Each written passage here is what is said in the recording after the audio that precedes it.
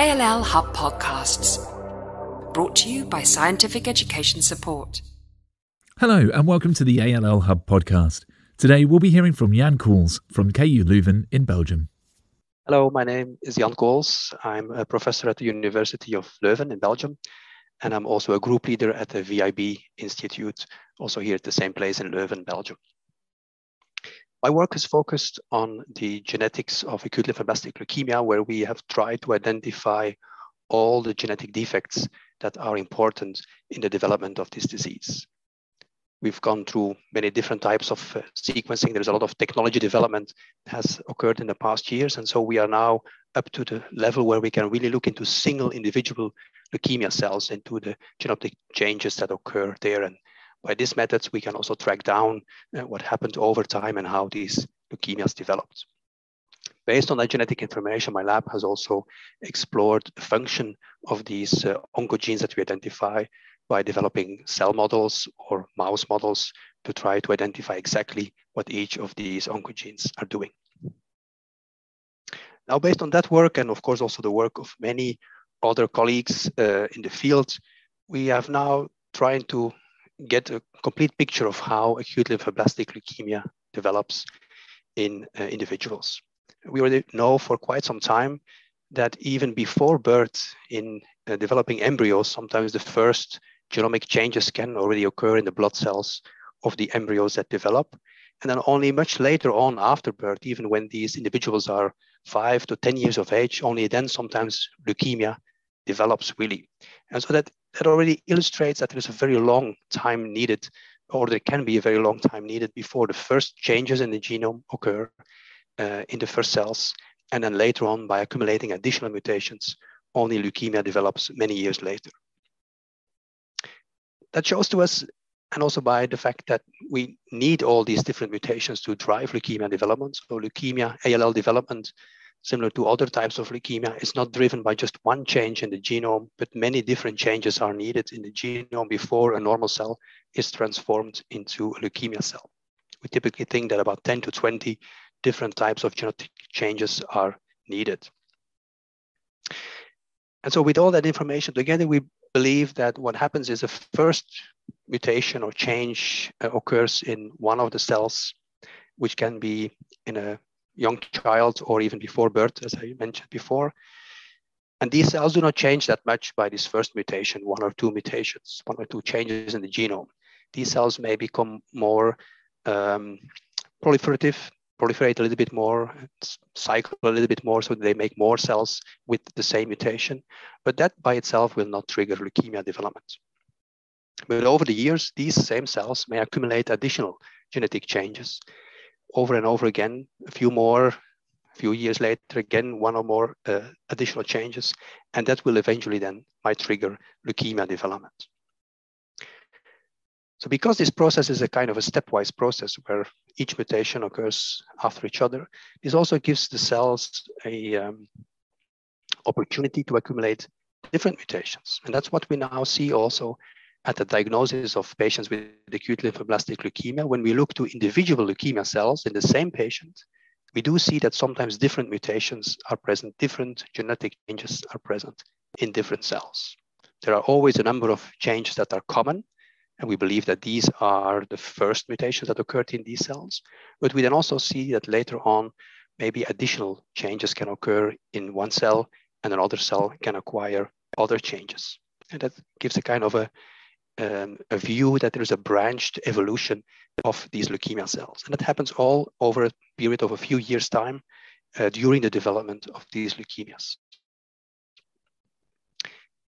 That makes it clear that at diagnosis, then often these leukemias are so quite heterogeneous. Not every cell is the same. Sometimes there are different mutations present in these cells, and that may also lead to different responses to treatment. So this heterogeneity that we observe in these leukemia cells might definitely also have a consequence on the treatment. And sometimes maybe all these cells are very sensitive to the chemotherapy treatment that the patient receives, but maybe some of these mutations might render the cells more resistant, so less sensitive to the therapy, and might result in a relapse later on. And so it's important to characterize this heterogeneity that we see in these cells at diagnosis. Another question that we can try to address is what is actually now the cell of origin of acute lymphoblastic leukemia? Is it a hematopoietic stem cell in the bone marrow, or is it already a lymphoid cell, a B cell or a T cell that is more differentiated? And there's some studies that we've done, we and other groups have done to try to mimic that in mouse models, to try to mimic this leukemia development in a mouse model. And that might give us some answers into whether these mutations occur in stem cells or whether these changes, these mutations occur later on in more differentiated cells. And I think the answer is not easy. It's probably also different. Different types of leukemia or different types of B and T cell ALL might originate from stem cells or maybe also from more differentiated cells. So it's a quite complex picture. For some of the mutations that we have introduced in hematopoietic stem cells in the mouse, we see that these mutations lead to acute lymphoblastic leukemia by themselves. So indicating that, yes, mutations in hematopoietic stem cells can sometimes lead to very specific types of T cell or B cell acute lymphoblastic leukemia. While other mutations would generate all kinds of leukemias when you put them in a stem cell, a myeloid leukemia or a lymphoid leukemia. And so maybe those mutations are acquired later on in the process in more differentiated cells. So it's definitely not completely clear exactly what is the cell of origin and if some mutations are accumulating in the stem cells or other mutations are accumulating later on.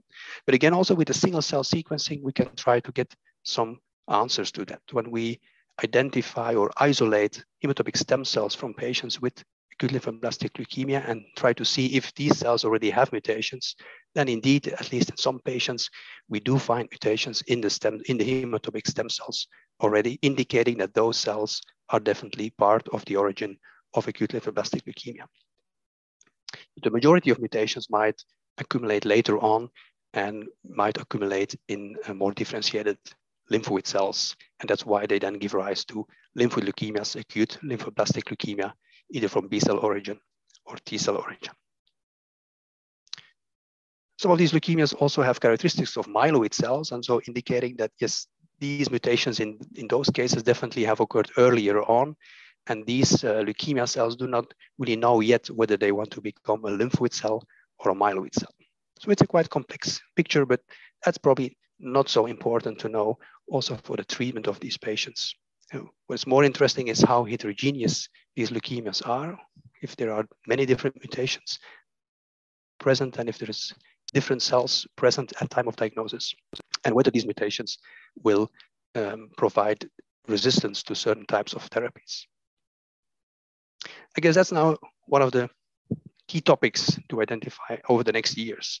Now that we have the technology to look at these individual cells and characterize which mutations occur in which of the cells at diagnosis, now we can also try to link this to response to treatment.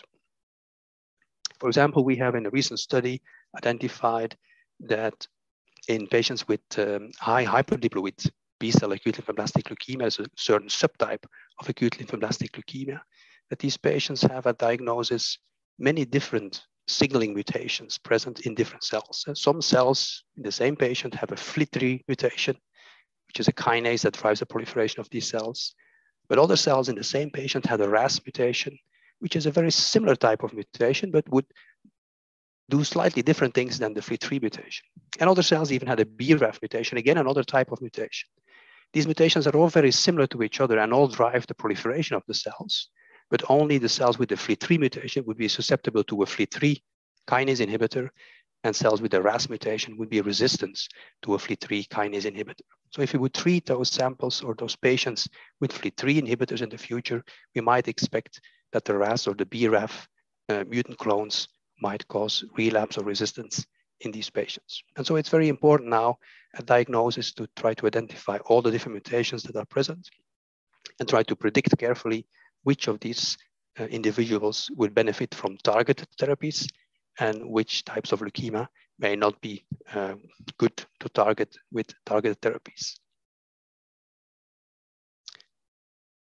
Very similar studies are ongoing in acute myeloid leukemia and have found also similar things there. So acute lymphoblastic leukemia is definitely very similar to acute myeloid leukemia in that sense, that also all these types of acute leukemias are quite heterogeneous at diagnosis.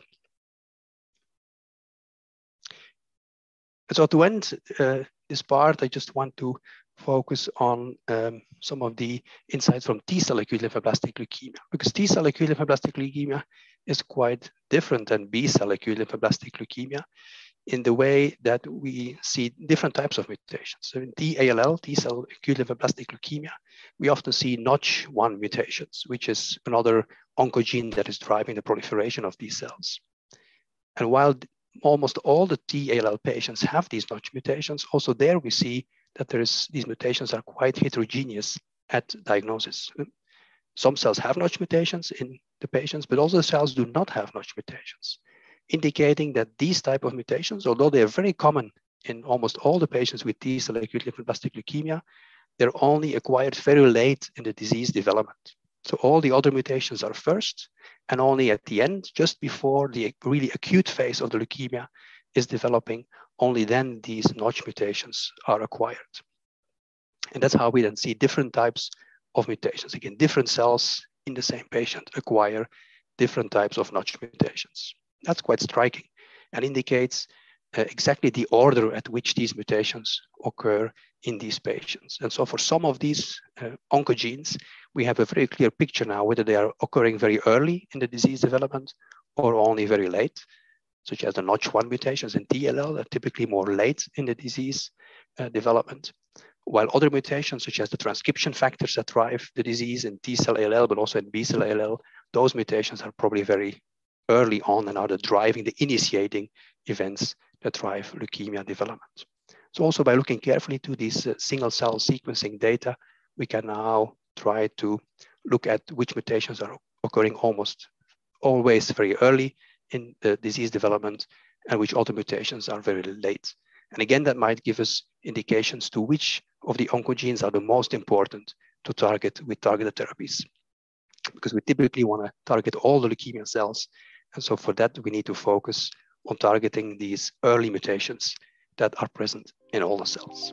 Thank you for listening to the ALL Hub podcast. We would also like to thank our supporters, Novartis and Amgen. ALL Hub podcasts, brought to you by Scientific Education Support.